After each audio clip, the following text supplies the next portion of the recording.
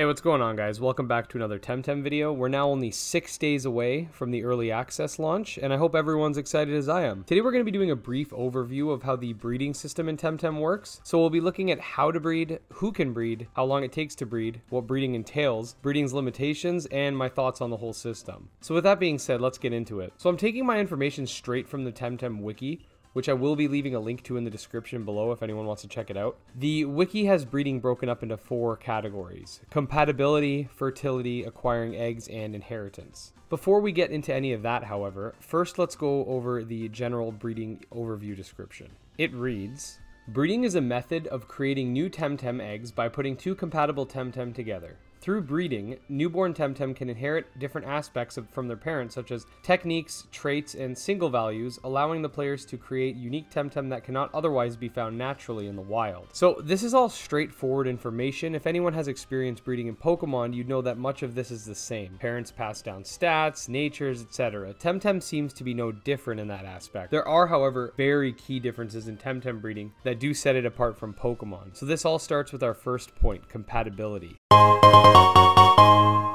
If 2 Temtem share a type, the pair is compatible for breeding. If they do not share a type, they cannot breed. For Temtem with 2 types, the other Temtem only needs to be one of their types to be compatible. For example, a Temtem that is both water and electric can breed with another Temtem that is either water or electric with at least one of its types. This differs immensely from Pokemon and is honestly a welcome addition. Instead of having to go on Cerebi to look up the egg groups, Temtem has it very simple. Your type equals compatibility. Got the Temtem Crystal? Well, guess what? It breeds with 2-Vine. Got Pigapick? Guess what? It also breeds with 2-Vine. It's very simple and I do appreciate it. Fertility is where a lot of people might either get lost or find the Pokemon system to be superior. I personally understand why fertility is a thing, but I'd rather do without it. But before I get into that, let's read the description provided. Temtem have a fertility value that lowers each time a new egg is produced. This is so a Temtem can only breed a specific amount of times. There is no way to gain fertility. It is currently maxed at 8 levels. While producing an offspring, both parents will lose 1 level of fertility. The resulting is a child with a lower fertility value between the 2 parents after the egg is produced. For example, if one parent had 20 fertility and the other had 14, after producing the egg, their fertility will lower to 19 and 13 respectively, and the child will be born with 13 fertility as well. In the case of wild Temtem, their fertility is normally 8, however, the value is the default but is also lowered by having a good SV, meaning that any SV higher than 45. At 1 or 2 good stats, the fertility drops to 7, 3 or 4 good stats lower it to 6, 5 or 6 good stats lower it to 5, and having all 7 lowers it to a minimum of 4. To grossly simplify, your Tems can't breed forever. Every time they breed, they get closer to losing the ability to breed forever. So if you have a high SV Tem that you're trying to breed to get an even higher SV Tem, you might be SOL if it uses up all of its fertility slots before the better Temtem is born. This could cause you to have to step back and try breeding again from scratch. So like I said, I personally could do without it. I guess it's technically more realistic, but it just seems like it's designed in a way that could cause pointless frustration. Imagine you're breeding 2 Pokemon, for example, with 4 perfect IVs just to get that 5th one, and then suddenly they can't breed anymore. You're going to be stuck going backwards until you can find the next best parent to breed and hope that they have enough fertility to get back to where you were before. Again, I'm not a huge fan of this mechanic, but there is possibly information that I'm missing. I'm just getting from what the wiki is telling me.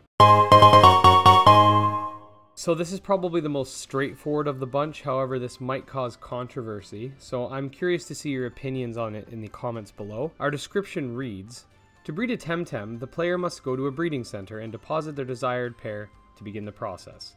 The breeding center can hold up to 2 different couples at the same time. It will usually take 25 minutes in real time for the pair to produce an egg, or 15 minutes if both parents are of the same evolutionary line. The egg will contain a level 1 Temtem of the first form of the mother's evolutionary line. The breeding center can only store 1 egg per Temtem pair, so the player has to get the egg before the pair can start breeding process again. Hatching an egg requires 5 to 45 minutes to hatch depending on the child Temtem's capture rate. Eggs deposited into the terminal do not have a timer and therefore will not hatch until removed. Essentially, instead of steps, the Temtem are locked behind real time. Depending on the Tem, it could take up to 25 minutes for an egg and 45 minutes for a hatch. On one side, it's nice that you don't have to run around in circles on top of your Tauros, and you can kind of do stuff while you're waiting, but on the other side, if you were to run around in circles, it'd probably be much faster. Also, this might just be the cynic in me, but I could see a company taking advantage of this and paywalling the timer. For example, Elder Scrolls Blades, which allows someone to bypass a timer by paying a fee. I heard this is gone now, but I'm not 100% sure. This might seem like nothing more than a convenience-based microtransaction on the surface, but it's my opinion that convenience-based microtransactions, despite not appearing so on the surface, are indirectly linked to pay to win. Think about a game like Pokemon Go. If you only have one incubator, it's going to take you 9 times longer to hatch eggs than someone who is paying out. You'll only be able to do 7 raids a week, plus whatever you get from having your Pokemon in gyms, which is about 350 coins a week, aka 3.5 raid passes, and that's only if you don't use your coins on incubators. Someone can pay and then raid all they want and consistently get the best Pokemon, and you'll never be able to catch up to them. Same goes with this. If someone can just insta-hatch eggs via some sort of paywall, they can get a perfect team very quickly and then spend their time sharpening their battle skills, while someone like me would be running, or not, well, I guess not running, waiting for the hatches to happen. I do have faith that Crema will not take advantage of this, but generally speaking, real-time counters just leave a bad taste in my mouth due to the kind of scummy monetization strategies that I've seen. From what we know, Crema has promised that in the future it will only be cosmetic, and I want to trust them, because despite companies like Bethesda and Activision blatantly lying about their monetization systems, Crema hasn't given us a reason to doubt them, and I'm gonna give them the benefit of the doubt, considering the fact that you can feel the love they put into Temtem just by playing it for a couple hours. This is where it gets a little more confusing, but if you're someone who breeds in Pokemon, this isn't anything to worry about. The offspring of breeding will inherit from its parents in multiple aspects. Number 1, fertility. Children will inherit the lower value between the parents' fertility counter after the egg is produced.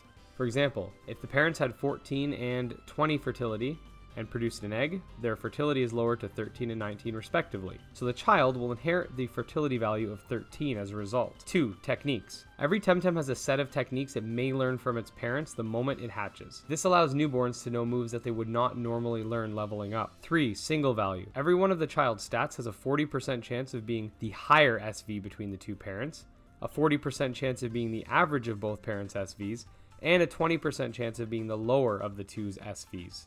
Number 4, traits. By default, traits are not inherited, instead will be selected randomly upon hatching. Although, like SVs, certain gear items can ensure inherited traits from one of the parents. Number 5, Luma Temtem. Bred Temtem normally have the same chance of being Luma as wild Temtem do. This chance increases by 10 times if one of the parents is Luma, and further increases by 100 times if both parents are Luma.